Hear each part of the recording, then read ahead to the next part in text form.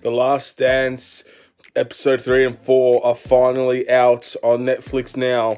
Dennis Rodman edition for episode 3. It's time to go. Let's celebrate. Let's go.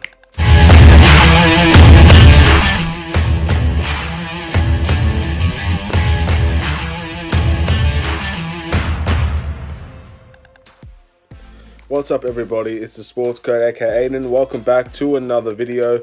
This is the Last Dance Michael Jordan documentary review, episode 3. So this just came out today. Very good episode again. I mean, all of these episodes have been pretty amazing, really. So yeah, so this version is going to be about the Dennis Rodman side of being in that team, and also, again, it's all about MJ. It's always about Michael Jordan. So there's always going to be Michael Jordan in this one, and how the two careers kind of joined together, man. So a very interesting topic, especially with Dennis Rodman, because he's definitely the out there type of person. He's the one with mixed bags. Either people love him or people hate him. But at the end of the day, he's very successful for both the Pistons and the Chicago Bulls. So he's definitely part of history, and very good part of history as well for us. So without further ado, I would like to ask for you guys to please like and subscribe to my YouTube channel, The Sports Code, and turn notifications on. We have a lot of videos coming out for you guys, and like I said, man, I upload twice a day, but if I can get this past midnight in Australia time, this will be the third video today. So I'm very excited about that, man. But without further ado, let's get started to the Dennis Rodman episode.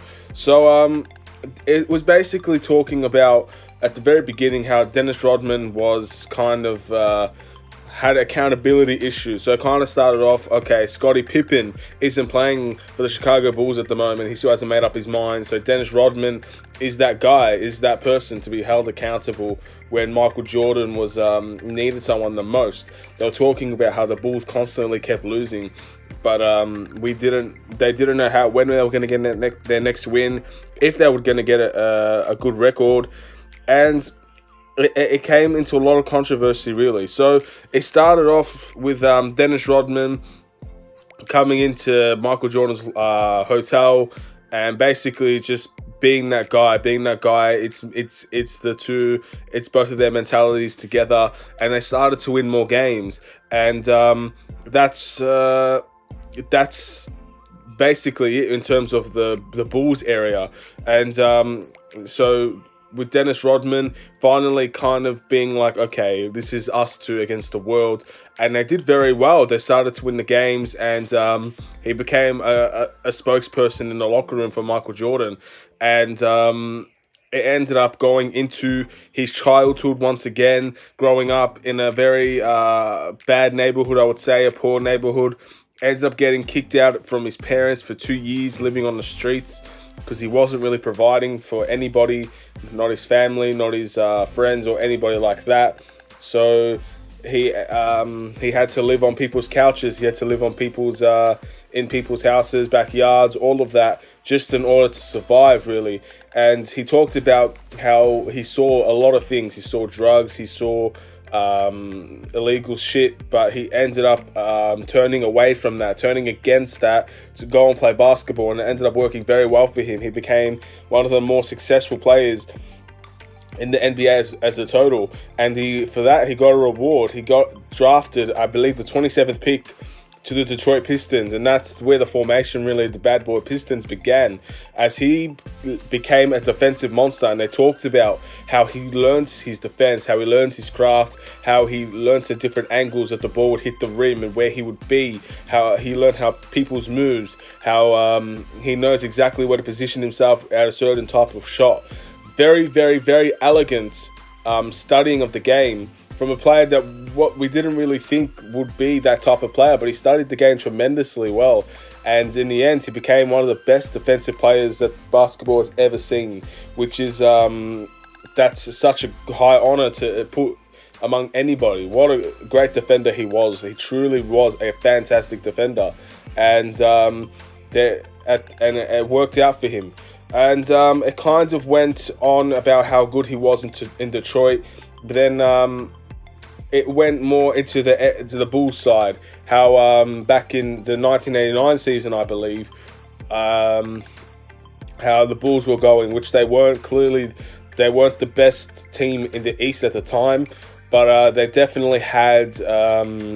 They were rising up. They were winning games, and it all started from hiring Doug Collins. Doug Collins was a very youthful coach at the time, bringing his youth, his excitement, his passion, and everything into these games where the Bulls were a very young team. So it kind of made sense to get a young coach so they can both grow together, experience, and have the same passion that an older coach might not have, or might present in a different way. Doug Collins wanted to win, and it was clear and obvious that he wanted to win. You could tell by his sweat that he sweats his ass off every game, almost like he was playing. He would ensure that the training was at an elite level, has the willingness to keep the mind sharp, and he did that very well. And that's why Michael Jordan and Doug Collins had a fantastic relationship. And I think the quote was from Doug Collins, who actually did have an interview sequence within this episode. He said, when I was coaching Michael Jordan, he won the MVP. He was the reigning MVP. He was All-Star MVP, Slam Dunk Contest winner, and Defensive Player of the Year. That was all of the accolades he achieved while being coached under Doug Collins. And that's when he kind of solidified himself as the greatest player. And that's a very young Michael Jordan. He's been in the league for a few years now, but he's slowly becoming the best player in the world. Not slowly, but he was definitely becoming the best player in the world. And it all led to the playoffs. Now, they said in the documentary, they mentioned that Detroit was clearly the team to beat in the East. They beat the Celtics one year, and they just didn't know which team it would be that would challenge the Detroit Pistons. Would it be the Chicago Bulls, or would it be the Cleveland Cavaliers?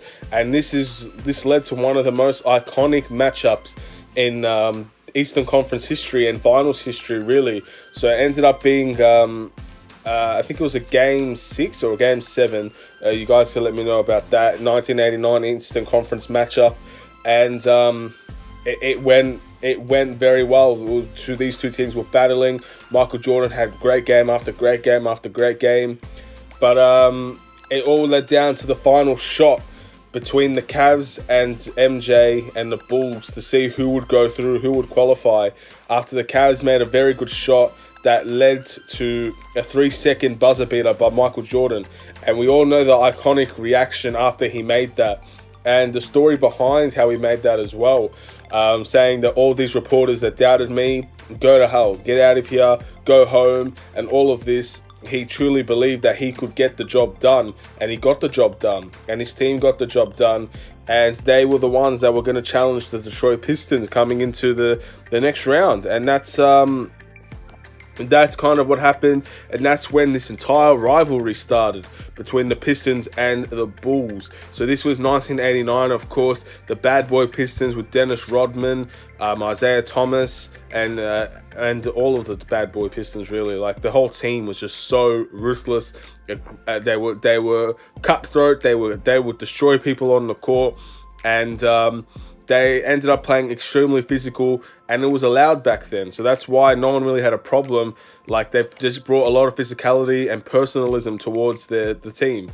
And MJ and the Bulls, they had to stand up and fight, and they fought very well. But then they created something. They created the Jordan rule, which is basically any time that Michael Jordan tries to go into the air, you knock him down, you throw him to the floor, you physically hurt him. And that was something that had to be adapted by, because there wasn't Michael Jordan. They were trying to make sure Michael Jordan wasn't going to get out of this series at all, really. And it took a lot for the GOAT to truly be the GOAT. But I think if he didn't go through this experience of this Jordan rule, he would have never become the player that he is. I honestly believe that, because they put him through the ringers. They brought him through so much pain, and physically and emotionally and mentally, that now when we look back, you think to yourself, like, if he didn't go through this, would he be as mentally tough as he was? A lot of people could say yes, but this just added another level to that, and that's what I got out of that section of the documentary. And in the end, they ended up beating the Chicago Bulls in that series, and they ended up winning the championship. So that was the first championship the Bad Boy Pistons won, and it was at Michael Jordan's expense. And it just shows that the rivalry between the Pistons and the Bulls started very early, and it went out through pretty much his entire career, and it never went away, really, not at all. And that's what it was, man. And Dennis Rodman got one over Michael Jordan. It flashed forward to 1993, and it had they were talking about Dennis Rodman with a gun. And that was a very scary time for the Detroit Pistons, Dennis Rodman and his fans. And Dennis Rodman, when commenting on it, said, "I was in a car with a handgun, but luckily I fell asleep, and when I woke up, the police came and got me." So that was a piece of information that was so scary, and so I guess you could say, like, it was just so frightening, and it was just a situation where you'd never expect it.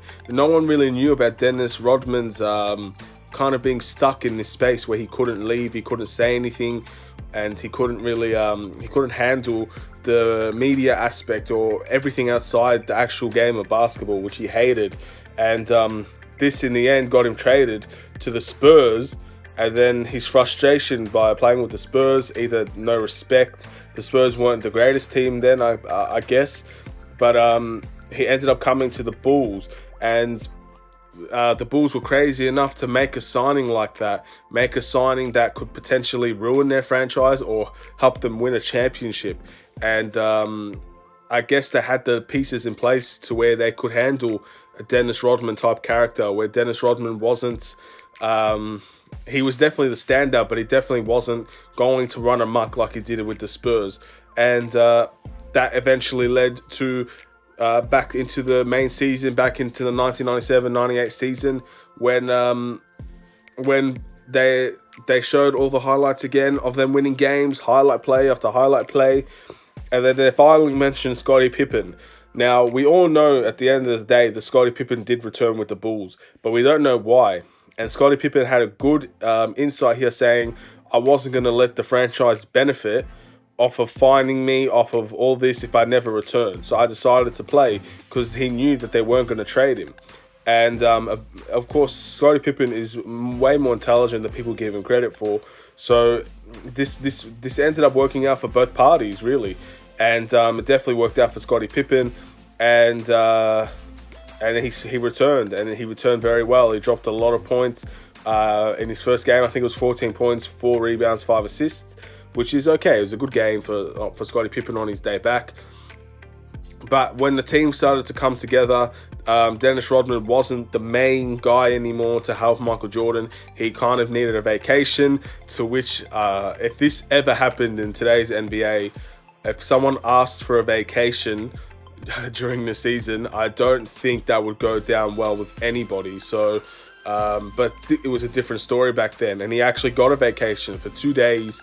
He went to Las Vegas and he partied, and he got everything that, I guess, it was a refresher. It was recharging the batteries so he can go on for the rest of the season. Then also mentioned again how hard it is to deal with the media presence, to deal with all the, in his terms, bullshit that was going on besides the game of basketball. So that was basically how things went off, and that was the Dennis Rodman side of the Chicago Bulls documentary, the Last Dance documentary. We finally got to get a little bit of an insight into Dennis Rodman's career and his childhood and all of that. And this documentary is moving on very nicely, and I haven't seen episode 4 yet. I will be watching it and giving you a review probably tomorrow, so stay tuned for that. But episode 3, it's really moving on nicely, man. I'm very excited to see the next one. I want to see who they talk about next. I want to see the controversies that I would never know next. So Dennis Rodman, he's an interesting character, isn't he? He's definitely unique, and people claim that he's a terrible person, or because he's the way that he behaves or the way that he acts is it's an indication that he's not a good person. But he even said himself, the media has the right, and the media can set anybody out to be a terrible person. You could be the nicest person in the world, but once the media gets their hands on something, they can destroy a person. So in a way, that's probably what really happened to Dennis Rodman. But again, he was just too good for people to not take seriously, and his words meant something. When he spoke, people listened, because he was an honest bloke. He was an honest person that even though he didn't represent the NBA well in terms of the media, he spoke the truth, and sometimes the truth is the most impactful voice that anybody could talk. So I applaud Dennis Rodman for stuff like this. Of course, professionalism is key in a lot of modern day NBA press conferences and all of this, but sometimes the truth, it needs to be spoken more than anything, and that's the message I got out of this documentary just as much as anything. Always speak the truth, man. Never leave anything to the imagination. If something comes out, you have to speak the truth, and it could ruin a reputation, but it could also create one that is very, very iconic. And that's why Dennis Rodman is considered an icon for many people outside of the Bulls and with the Bulls as well. So I want to thank you all for watching. Please like, subscribe if you're new to the channel. Stay tuned for part 4 of the Last Dance documentary review reaction, produced by Michael Jordan, of course. And yeah, man, this is the Sports Code. Have a wonderful and safe day. See you all later. Take care. Peace.